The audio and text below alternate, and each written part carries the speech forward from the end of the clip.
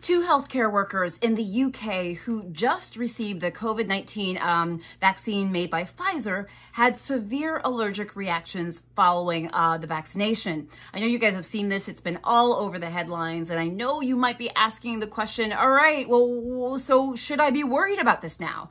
Should I even get the vaccine? Oh my gosh, Dr. Jen, what should I do? Many of you have asked, even my dad asked me that question today, so I know it's on all of your minds. A couple things that you should know is that probably the most important thing is that the two people who had these severe allergic reactions after getting vaccinated, they are recovering, which is excellent news. That's exactly what we want to hear. I do also want to let you know that as a result, while this incident is being investigated, Britain's medicine regulator said it was changing its guidance to warn people with a history of significant allergies to medicines, vaccines, and food to not get Pfizer BioNTech's COVID-19 vaccine.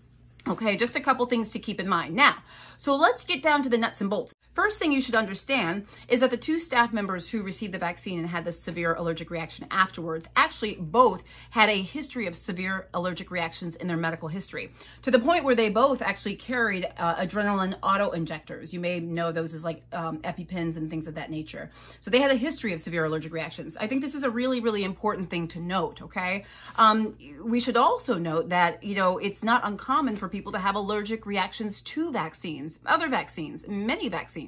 Actually, that happens a number of times a year where people have allergic reactions to vaccines. So you should know that.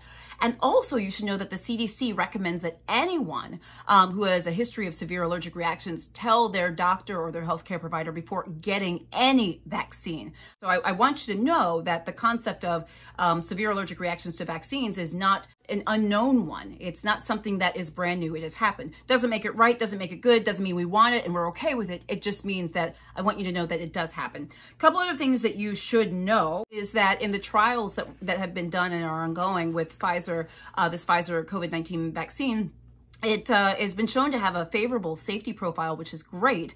Mild to moderate side effects have been mentioned, you know, local reaction to the arm, you know, some pain, maybe some fever, chills, things like that.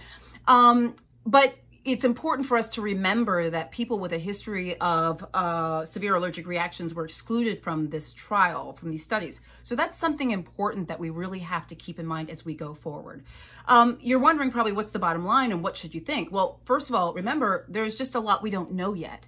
These incidences are being investigated, which is exactly what should happen. But what I am happy about is that we learned what the side effect was, that people had side effects, potentially, by the way, right? So we don't actually even know that the vaccine caused these allergic reactions. I need to drill that home and make that very, very clear. We don't actually know that the allergic reactions are due to the vaccine. That is what is actually in the process of being investigated.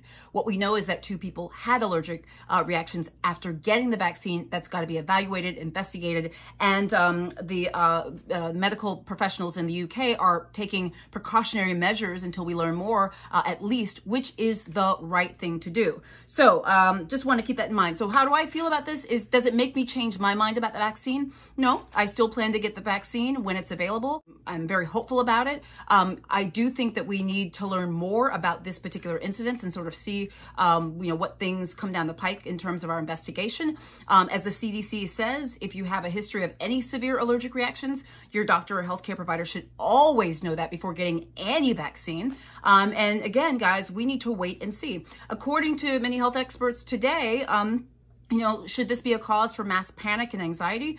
The answer is no, but as I always say, we are still learning more and more and more. So stay tuned. Guys, I'm Dr. Jen Caudle. Please share this video if you have not already. I appreciate you watching it. Please make sure you subscribe to my channel if you haven't already.